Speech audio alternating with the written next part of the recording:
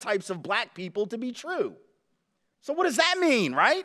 It means like, yeah, I don't like a lot of them, but that one's okay, right? It's racism 2.0, but it's some updated software, but it's running on the old mainframe. It's some of the same old, you just sort of repurposed it, repackaged it. But if I believe that the larger group is dysfunctional, the fact that I carve out an exception for one guy, right, or a handful of people doesn't change that it's still racist. So this isn't about like, oh, this person is awful and this person is great, and these people are awful and these people are great. We're all a mix of awful and great. It's the reality, right? We've all been conditioned to be racist and to be sexist and to be classist and all of this stuff, right? We've been hit with that stuff ever since we were kids, so none of us are completely free from that. The idea that we can divide ourselves into like the racist and the unracist is just nonsense, right? It's not about that. It's like, if we ask if Donald Trump is a racist, it's sort of like asking if a drug dealer is also an addict. I don't know. And I don't care, right? It's like with Donald Trump, it's like, I don't know if he gets high on his own supply, but I know what he's selling, right? So at some point, whether or not he's a racist, if he's actually manipulating on the basis of race, if he's using race and racial resentment and racial anxiety in order to get elected, the action is racist. It's not about somebody's core character. And this is something that the right has been manipulating for a very long time. Go back to 1981. There's an audio recording. You can Google this and listen to it yourself. 1981, Lee Atwater, who was for a long time, probably before Karl Rove, the most prominent conservative Republican consultant of the modern era. He had worked for Reagan, he worked for George H.W. Bush, he worked for all the sort of leading conservative Republican candidates through the 80s and into the 90s. He has since died of cancer, but before all of that, before he got sick, when he was still very much embedded in Republican conservative politics, 1981, there's an audio tape of him where he actually admits this as a strategy, right? He actually is on the tape saying, listen, back in the 1950s, you could say, and it's the N-word, I'm not going to say it. He says it in the tape like 3 times. He says it over and over and over again. And then he says, but by the 60s, late 60s, you can't say that word anymore. It gets you in trouble. So you start using other words like states' rights and crime and welfare, right? And taxes. Right? And he says, and now you're getting so abstract, it sounds like it's all just about economics, but the real purpose and the point here is that black people get hurt worse than white people. And all of those bricks, hundreds of them, represent the human beings owned by the man who wrote those words, that all men are created equal, endowed by their creator with certain inalienable rights. So you see, truth and justice doesn't come from the great man. Because that man, whom we consider quite great in our American history, owned hundreds of other human beings, violated his own principles. The only reason we're here today is because black folks believed his words more than he believed his words. Know that.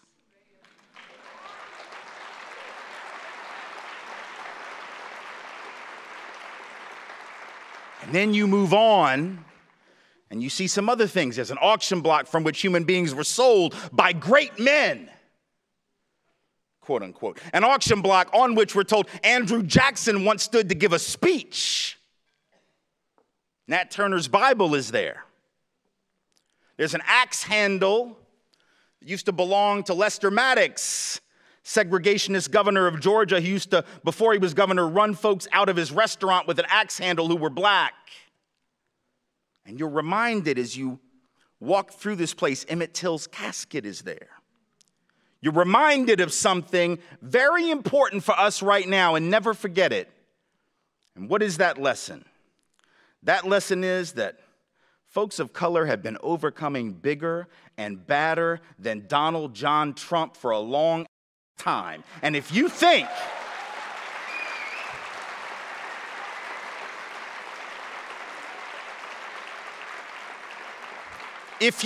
for even 1 minute that this thing is done, If you think for even 1 minute that folks of color are going to fold when they didn't fold for Bull Connor, when they didn't fold for Jim Clark on the Edmund Pettus Bridge in Selma, when they didn't fold when Martin and Malcolm and Medgar were murdered, when they didn't fold when Fannie Lou Hamer was beaten in the jail in Ruleville, I promise you, you have not studied this country's history and you do not know black and brown people. So this thing right here,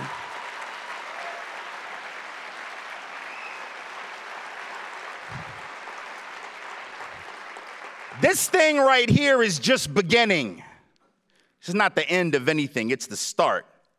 So welcome to the resistance, and here we go.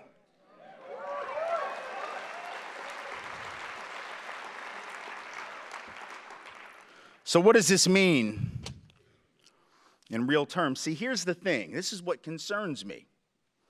Having said everything that I just said, I also importantly want to point out that this is not about Donald Trump. It's just a recent manifestation of some really old. You know, if you saw the SNL skit like the week after the election, right? Chappelle and Chris Rock on the show, right? These white folks up in their crib in Brooklyn were all freaking out.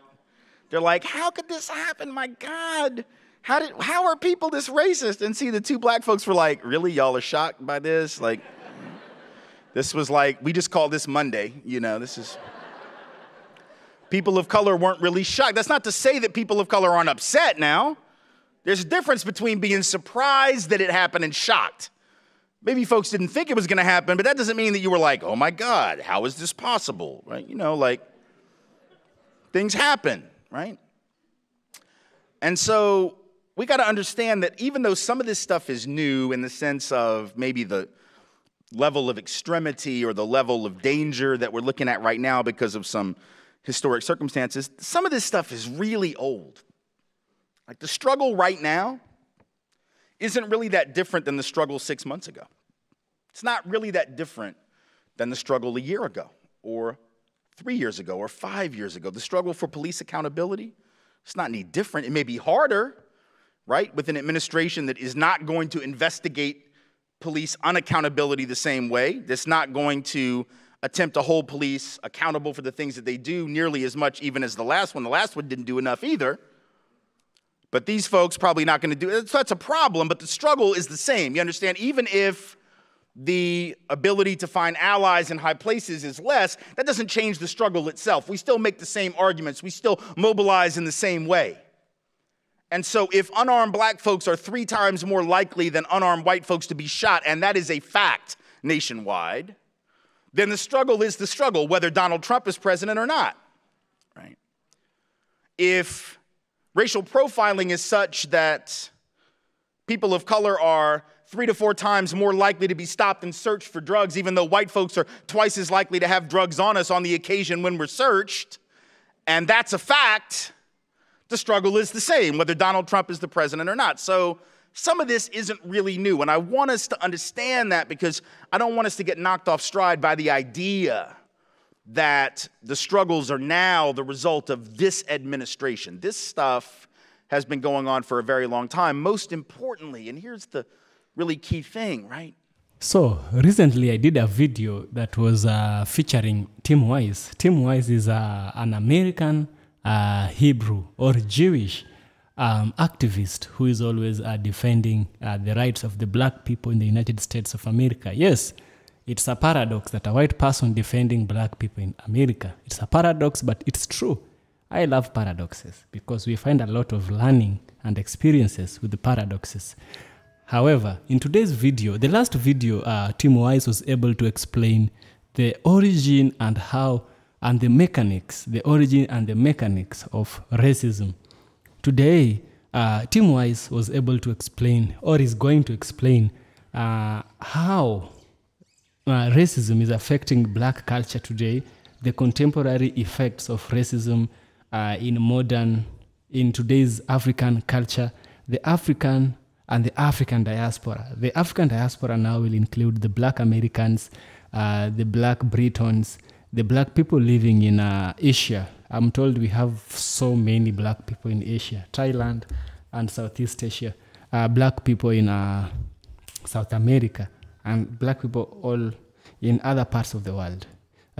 this revelation that Tim Whyte is going to give is something that is going to be of much importance to realizing and acknowledging. Indeed, it's high time we realize we are living in the 21st century.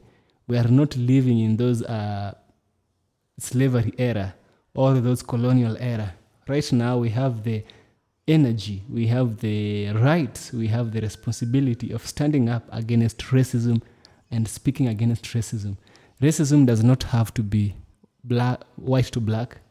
It can also be black to white, but the most common one is the white to black. And this is the one which Tim Whyte is going to speak about. So without further ado, let's jump into this video, listen to what Tim Whyte is going to share, and then I'll give you my thoughts and, of course, my critical analysis by the end of the video. So let's dive in right now. The very election of this man, based on the rhetoric and the narrative that he spun, is America 101. Because if I had to explain to you in one phrase the history of this country with regard to race and with regard to class, this would be the phrase.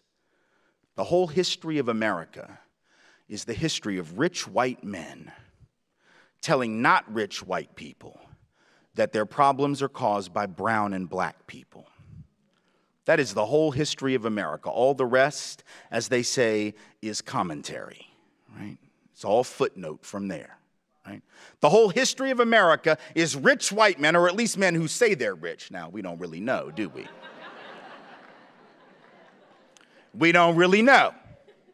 He inherited, not even inherited, took over a $237 million real estate empire from his daddy, but likes you to believe he is a self-made man. All right. Give me $237 million worth of assets and I will probably become rich too. Doesn't take a lot of skill, would take a hell of a lot of skill to lose all that dough. So I'm not sure we need to applaud the man for that, but whatever. He says he's rich, and for the sake of my argument, I'm just going to give it to him because it helps my history lesson. So we'll stick with it. Rich white men telling not rich white people that their problems are brown people. That goes back 400 years. All right? Go back to the 1600s.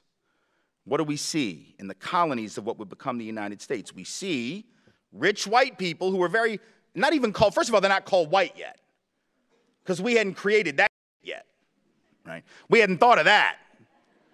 See, that was some other stuff. We came up with that. We hadn't thought of that yet. There were some rich European people who owned all the land, and among them were what? African enslaved folks and European peasants, many of them indentured servants, right? Just one level above enslavement themselves. And they outnumbered the rich dramatically. In some places, 5 to 1, 10 to 1. Other places, 2 to 1, but always outnumbered the rich. The rich were always a very small percentage. Just like right now, the top 1/10 of 1% of Americans owns the same amount of stuff as the bottom 90%. Wealth inequality is not really new. It's been the legacy of America. It might be more extreme right now than it's been in the contemporary period, but at the outset of the colonies, that was normative. So you had this handful of rich folks from Europe facing poor Europeans and African enslaved folks and indigenous peoples whose land they were seeking to conquer, and they began to realize something. They were like, holy hell, like this is not going to work forever. Like at some point, these folks are going to figure out that this is sort of for them. Like they're going to want to take our stuff, right? Because they're going to realize we're hurting all of them, not just enslaved African folk and indigenous folk, but even these poor European folks. So what do we do? What do we do? What do we do? Well, we got to come up with something, man. We got to have some kind of a game that we can run on them. What's the game? We got a game. We came up with a game. The game was called the white race. Right? This game was called, let's create this new fictional thing. We're going to call all these European people white people. Now, you know that's like not real, right? You think that Europeans thought of themselves as one big happy family? This is what's so funny about these white nationalists that are coming out of the woodwork in the wake of the Trump campaign. They act like whiteness has some historical pedigree. The hell, you think Europeans loved each other? Man, we spent most of our time trying to kill each other. The English hated the Irish hated the English. Northern Italians didn't even think that Southern Italians were Italians. Germans hated everybody. And the world felt the same way about them. Europeans spent most of our time trying to kill each other, or in the colonies of what became the United States, trying to figure out who the witch was. That's the history of Europeans. You're a witch. Well, you're a warlock. Well, we're gonna burn you at the stake for not worshiping our Lord the right way. That's sort of what we did, right?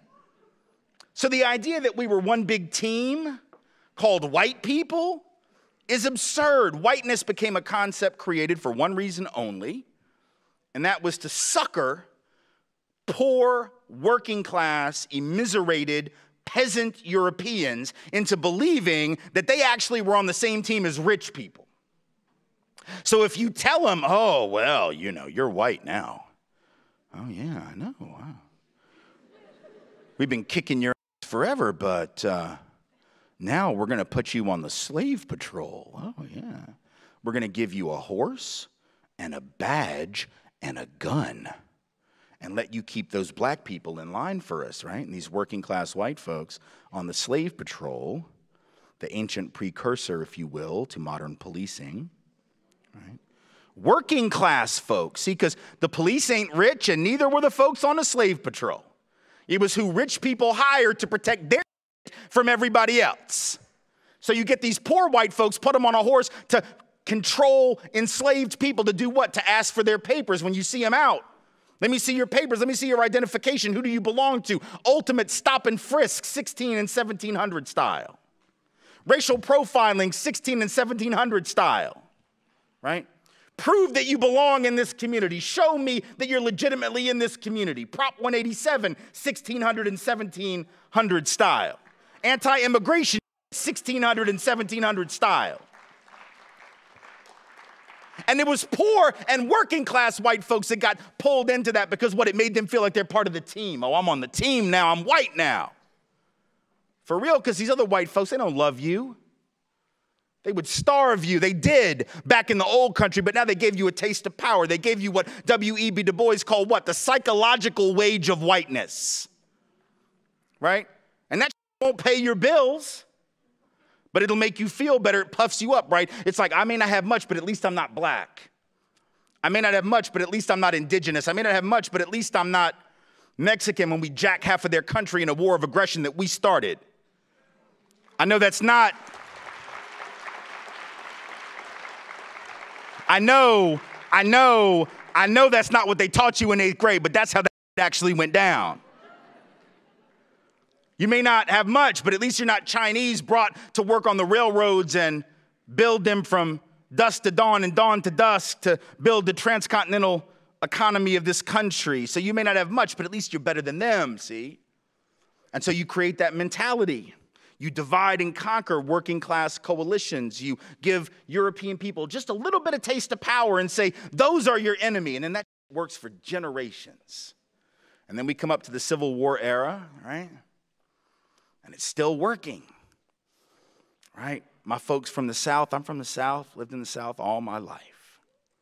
And the only difference between those of us from the South and the rest of y'all is we know that our stinks, see?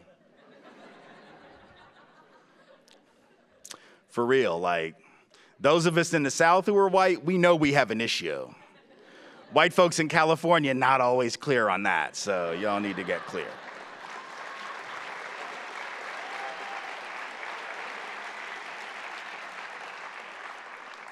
So the Confederacy decides what? These elite, rich, white landowners in the South decide they got to break away from the Union.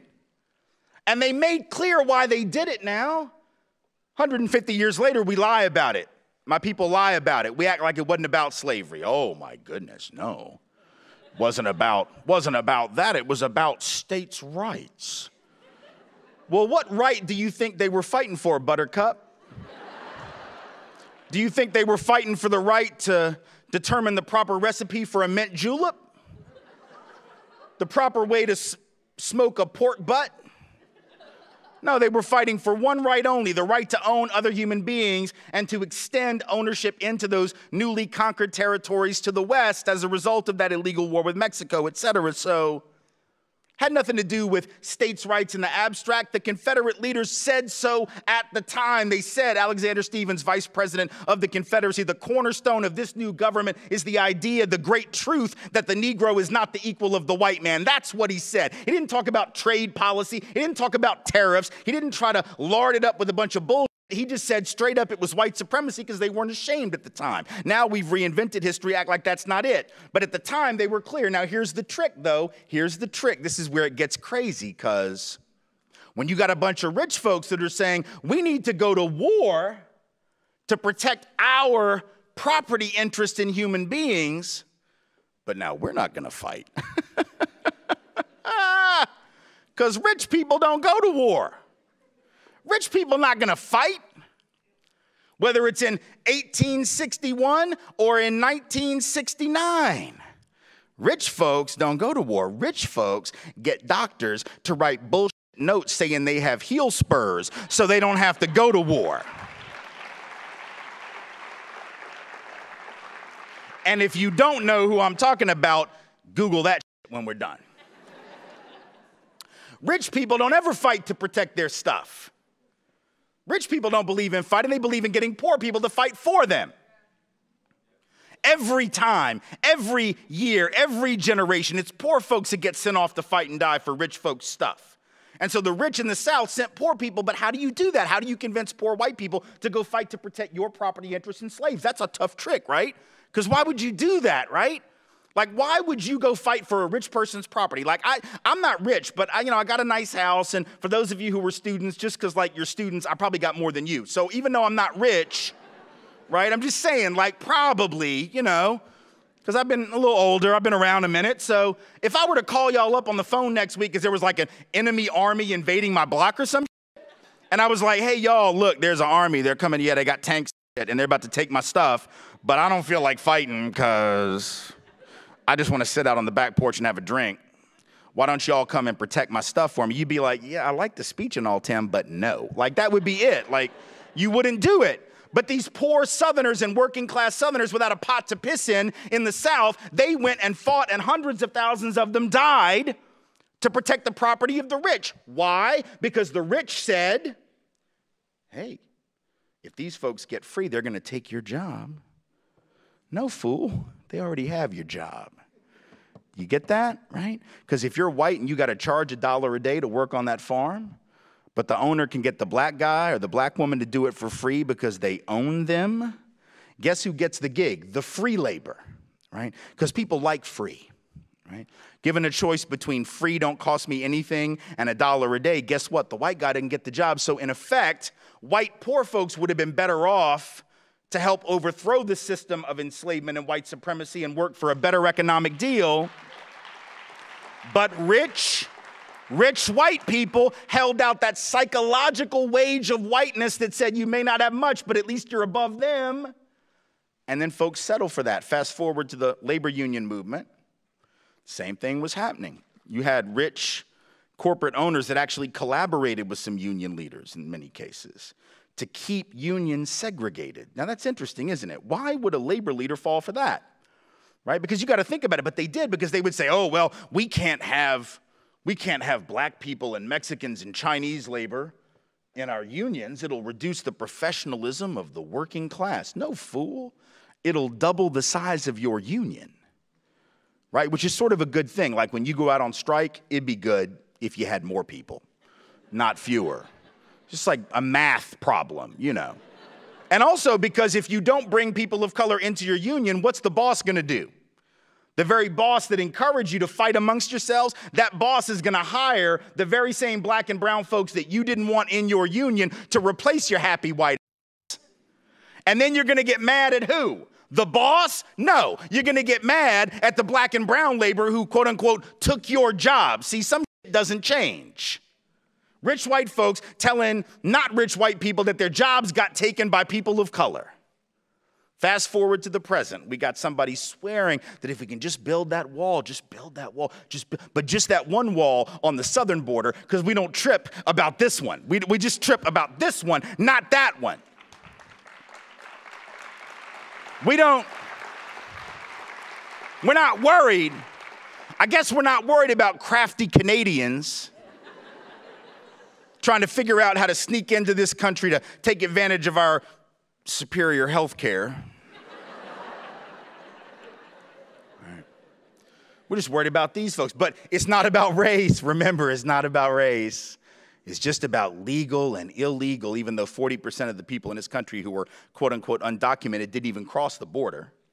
They're not undocumented at the time they cross any border. They came on legal visas, be they work visas or educational visas, overstayed those visas. A disproportionate number of those are not, in fact, from south of that border. They are overwhelmingly disproportionately from places like Canada, like Europe, not from Mexico, Central and South America, but we scapegoat some and not the others because, again, it's about rich white folks or presumptively rich white folks telling not rich white people that their problems are brown. It has nothing to do with facts. And by the way, the idea that if you build a wall, jobs are coming back, for real? Does anybody understand economics at all? Do you actually think that, like, the nation's capitalists are sitting around just waiting? They're like, holy shit, I hope they don't figure out that they could just build a wall. Do you actually think the capitalists are like, we've got them, we've been screwing them for years, we haven't been paying them right, we've been, like, not giving them benefits, but if they build that wall, we're gonna have to give them all a raise. Really? Do you think that's how it works? You build a wall and then all of a sudden the jobs come back? No, the wall doesn't stop capital from moving. Neither does a tweet, by the way. An angry tweet doesn't actually cause a company to change its plans. If you think that an angry tweet makes a multinational corporation decide, oh, holy hell, well, he's mad at me on Twitter, so I guess we'll just keep the jobs here. You know nothing about economics at all, right? A tweet's not going to change, neither is a wall going to change capital mobilization. Capital's always going to be free to cross borders. Goods are always going to be free to cross borders in search of the highest price, capital in search of the highest return. The only thing a wall does is chain labor to its country of origin. And if you have a policy that chains labor to its country of origin but allows capital to move wherever the hell it wants, so I can still move my company south of the border, I can still move to Sri Lanka to take advantage of less labor protection, environmental protection, etc. All you've done is tilt the game against labor permanently, and not just labor south of the border, but labor north of the border as well. Labor in this country would be far better off to have more folks here who were fighting for justice, who were fighting for better wages, who were fighting for better benefits, not something like a wall or a deportation policy that would limit the ability of those folks to mobilize for radical change. That is not a pro-worker policy, but it is very much in keeping with the mentality that says to those non-rich white folks, your problems are those people. And as long as we can keep folks thinking that, we're not dealing with the real problems. As long as we can keep people focused on that. See, that's the divide and conquer mentality that has existed for generations. There is nothing new about it. And we've been falling for it for hundreds of years to our own detriment. So we have to be prepared to actually deal with that. What does that mean? What does it mean to not know that history? See, it's not just a history lesson, right? It also helps to explain what's going on right now. History, sometimes we don't get why it's relevant. We sit in classes learning history and we think like, why do I need to know this stuff? And I understand because a lot of times it's taught in a very sterile kind of way and sort of boring way. And it's like, why do I need to know this, right? Why is this important? Why can't we just ignore this? Well, a lot of reasons why you can't. Just as one little point, because, white folks, we love to do this, right? White folks, particularly around race, we like to say things like, why can't black people just get over it? Like, slavery was a long time ago, all right? Why can't they just move on? Well, this is sort of precious coming from people who set off fireworks every July 4th. Because that's some old shit too, right? Like Independence Day, that didn't happen last week, right? We didn't break away from the British last Thursday. That's some old shit. But we're still celebrating that. So when it's stuff that makes us feel good, we love it. When it's stuff that makes us feel better than others, superior, like we're the greatest people in the greatest country ever struck off from the forehead of God Almighty, oh, we'll remember that forever. We just don't like the stuff that brings us up a little short, makes us look a little less than superior, maybe not quite as good as we'd like to believe.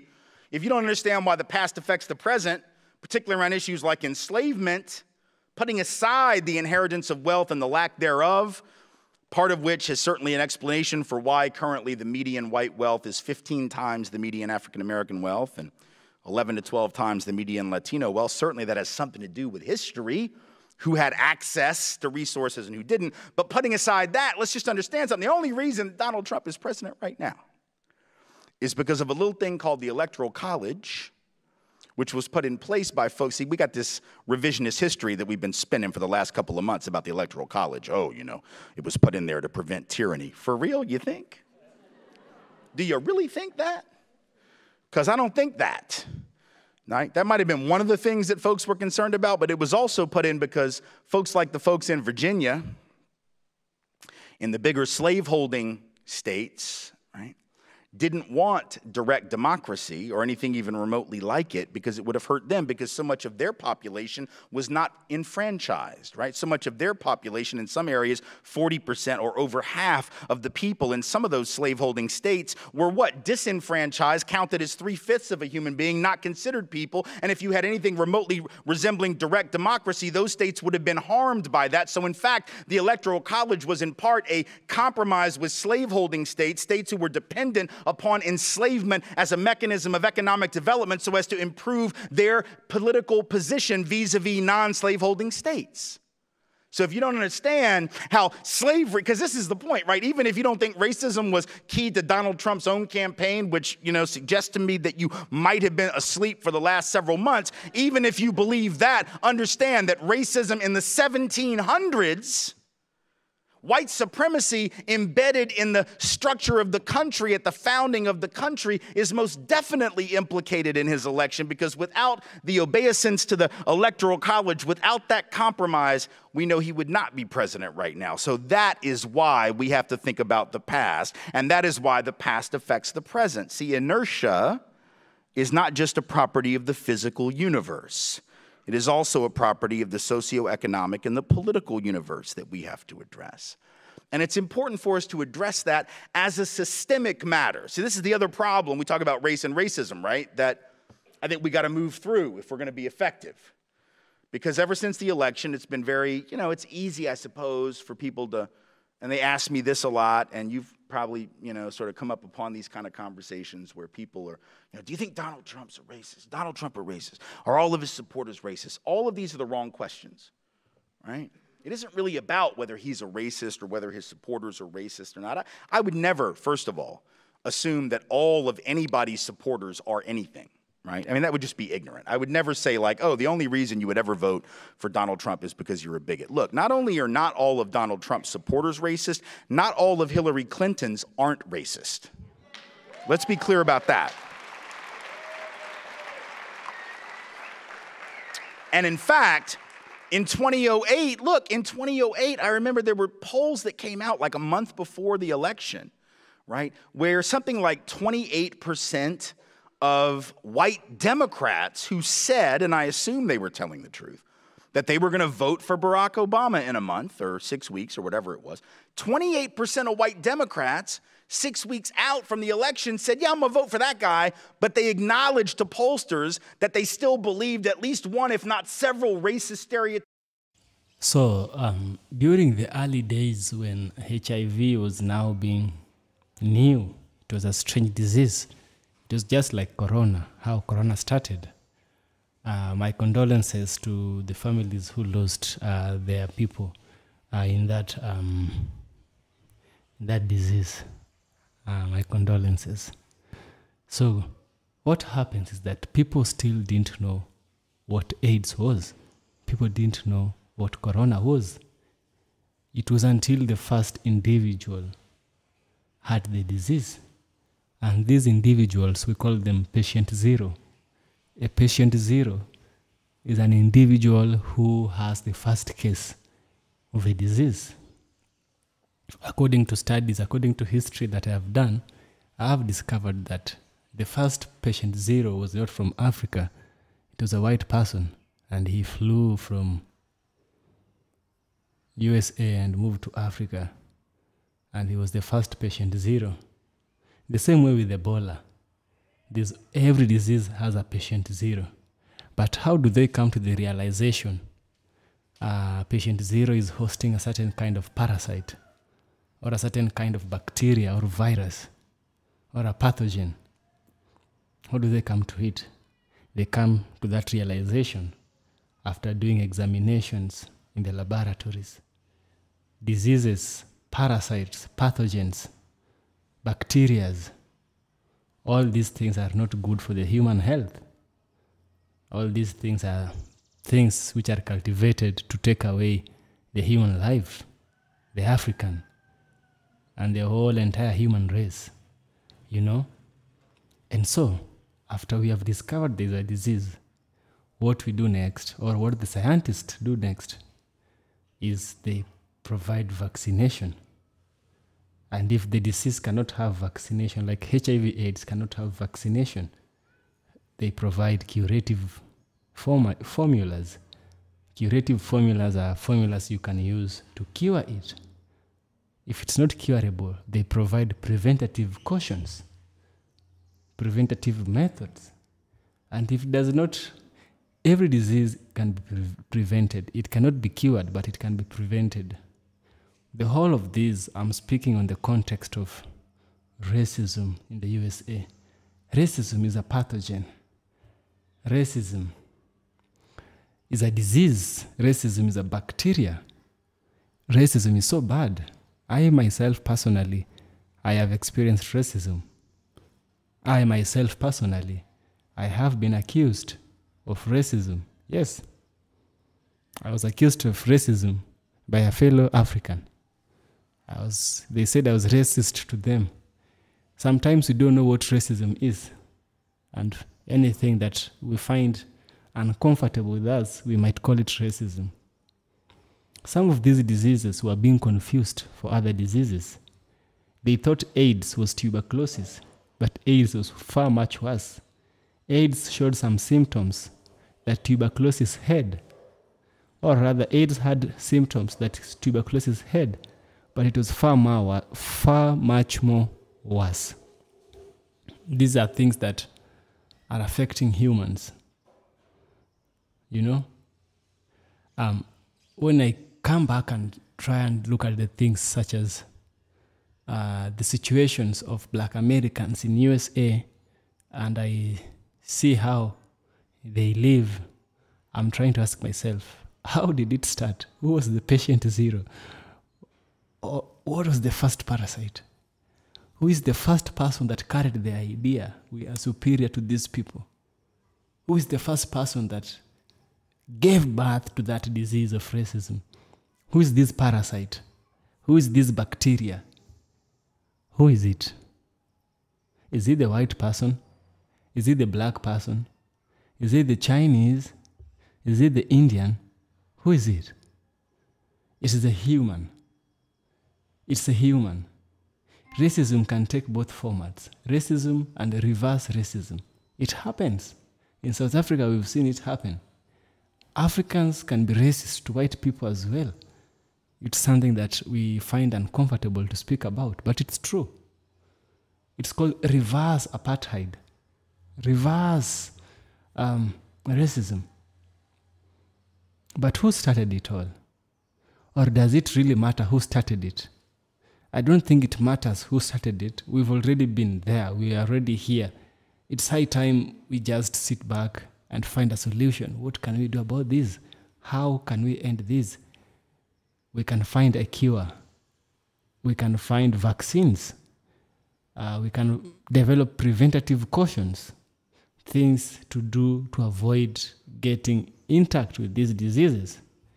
You know, people like Tim Wise are people who are really helping in discovering and knowing the origins of such things. Because before you develop a vaccine, before you develop a cure, you have to know the nature of the disease.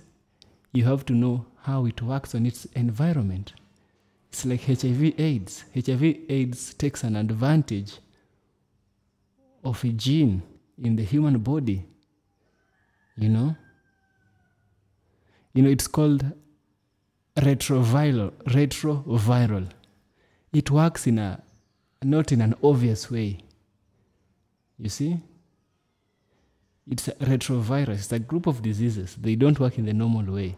So for years, scientists have tried to come up with a solution to overcome these retroviral diseases. You know, team-wise is like this scientist. They are coming, discussing this is how it operates, and this is what we should do. At least when we know the history of something, it's easier to deal with it. Sun Tzu says, if you know your enemy, you've already won part of the war. Compare that you don't know your enemy. You need to know something about their enemy. Does not matter how much you know, but just know something. Something is better than nothing. You get me? And so, seeing Black Americans suffer all this, one of the solutions can be moving to Africa. You can move to Africa to avoid all that, but mostly running away from a problem does not solve it, because not all African Americans can run away from US. Some are so much attached, but it's still acceptable. You can always leave it and move here. It's just like the disease. You can decide, I don't want to do anything that will give me the disease and find a cure. Let me prevent it. And that's how you do. You prevent it. You know? I'm grateful that characters such as Tim Wise have come up and they've decided that we want to tell the Black people the truth. We want to tell them how it came to be. We want to tell them that we are not superior than them. We want to tell the Black people we are all equal. And perhaps things we do today, the technology we are using, we borrowed from them. The thing we only did is we refined it. I was shocked the other day. I was really shocked. I always thought the automatic transmission was invented by a white person or some kind of German. You know, Germans with their technology. I was shocked to find that the person who invented the automatic transmission in vehicles was a Black person. A Black person invented the automatic transmissions, something that has really made it easy for almost anybody can drive a car today because of a Black person. But you'd never hear it anywhere. You never hear it. You never hear it. There's a lot that Black people have done and they're not being given credit. I personally think, and I always say, give credit where credit is due. You get me?